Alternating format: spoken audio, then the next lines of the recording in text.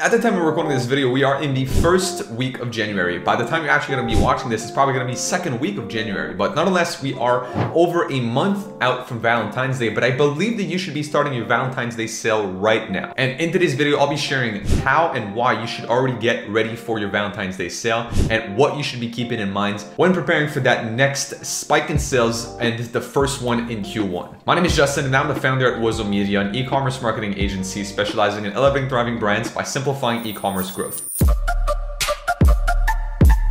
First things first, I don't know if that video you would have already seen it by now or if it's coming up in the next few days, but I recently just recorded a video that talks about the seasonal low, right? January is a very low month overall for sales. Again, people have ruined their wallets in December and they don't have any more money to spend as of right now. But, and there is a big but, once again, the only thing that they're missing usually is a reason to buy.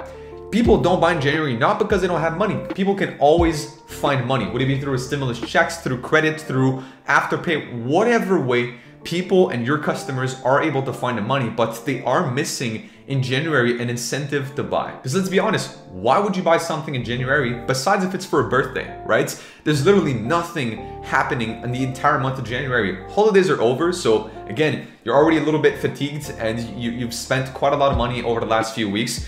Then there's no big holiday or special event. There's no Mother's Day. There's no Easter. There's literally nothing. It's the dead middle of winter for the entire Northern Hemisphere. And what better incentive to buy than buying a gift for a loved one? Look, Christmas and Black Friday and like people somewhat feel obliged to buy. Like they think that they need to buy stuff for, again, would it be their cousin, their children. They have to buy for pretty much everybody in their life. But Valentine's Day is a very special holiday because people are looking to buy a gift for one person, and that is their spouse, right? That is their girlfriend, boyfriend, whatever, but it's actually their life partner, and that involves a very strong emotion, which is love. Now, with that being said, yet again, a lot of brands are underestimating the time that it will take to ship products and also to get content. So we've had one of our clients wanting to start that sale on the last week of January. So I think it was January 26th that they wanted to start their Valentine's Day campaign. And we told them like, no, start it earlier, because literally to get it or to start it on the 26th would mean that people have less than a week to buy, because we have to have a straight cutoff date, because we know that it takes at least a week in order for people to get the product in time. So if people don't get the product in time, there's no point in actually advertising it for Valentine's Day. Just the same way that for Christmas, we have to stop the ads a couple of weeks prior to Christmas to make sure that people would get their items in time. So considering that most brands will have to establish a cutoff date that is somewhere along the lines of the 6th of February, so you want to be running a promotion for at least 2 weeks prior to that. So if we go 2 weeks prior to February 6th, that brings us to January 23rd. Now, if the ads start running on January 23rd, I don't know if you're running ads yourself in the house or if you're working with an agency, but like us as an example of the agency, if we want to get just general ad content and get all of the ads, the copy, the strategy ready, it takes us at least 7 days. So that would actually, I'm looking at the calendar right now on my screen, and that would actually put us on January 16th.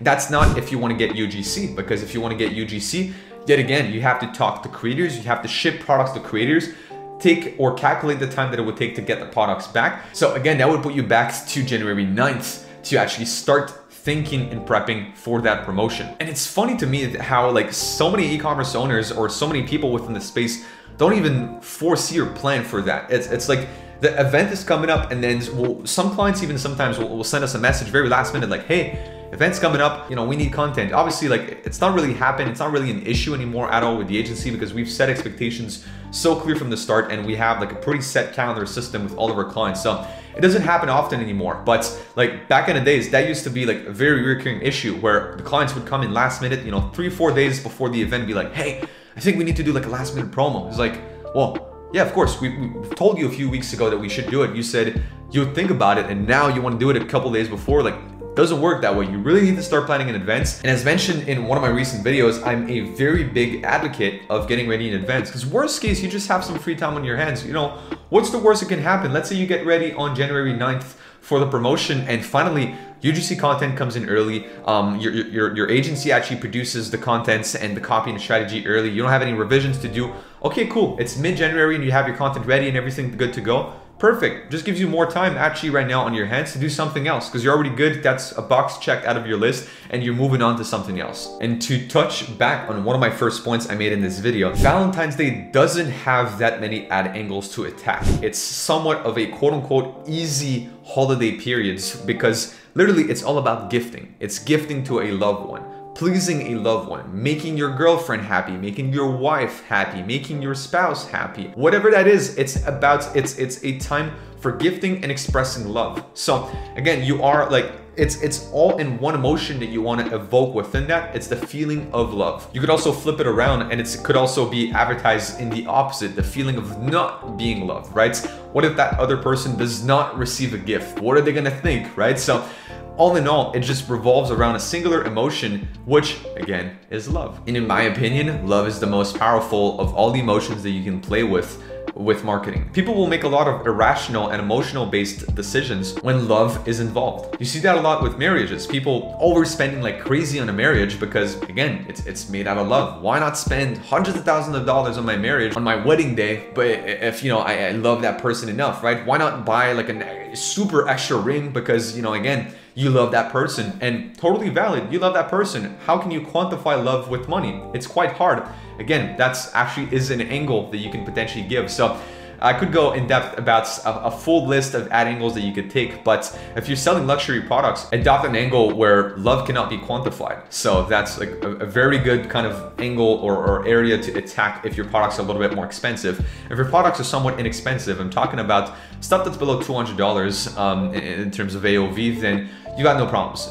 Most of the time, like you can just advertise that with the Valentine's Day angle and you'll be good to go. And before I leave you, one last little nugget is you can also attack the angle of friendship or community or sense of belonging during that time period, because not everyone is going to be in a couple or a relationship, but should they be missing out on that sale and promotion just because they don't have a partner? I don't think so. There's probably another way to do it. So we have a consumable company we've been working with for a while. They're selling actually popcorn, and they have this bundle which it basically comes with a puzzle and it's spirit infused popcorn. So it's very good for a date night as an example, but it's also equally as good for a night with friends or a night with the family, right? So it can also be used during that time period. Valentine's Day could be also for sense of community, enjoying that day with a friend, enjoying that day again with your, as an example, let's say with your mom, with your dad, right? So it's a very good time to also play on that sense of community. With that being said, to be one of the first to know about these upcoming videos about extra e-commerce marketing tips, I invite you to check out the description down below and join our free Facebook group. Answer all of the questions prior to joining the group. There's only 3, but that allows us to only let in the people that fill out all of the questions, showing higher intent and giving a higher quality pool of members within the group. So we've been able to eliminate pretty much all of the spam out of the group, and you have direct access to me to ask any questions that you have in regards to your e-commerce brand and paid advertising. Last but not least, if you are an e-commerce brand owner watching this video and making at least $50,000 a month with your brand, and you want to hop on the Valentine's Day bandwagon and hit it off great for that first promotion of Q1, and also check out the description down below and book in a very short demo call with our team. Fill out the pre-call questionnaire, watch the pre-call video, and you'll be all set. I'll be more than happy to meet you on that call and share more about how we help our brands scale through performance creatives, paid advertising, and offer mastery. On that note, make sure you check out other videos of the channel for some more useful e-commerce marketing tips, and I'll see you guys in the next video. Peace.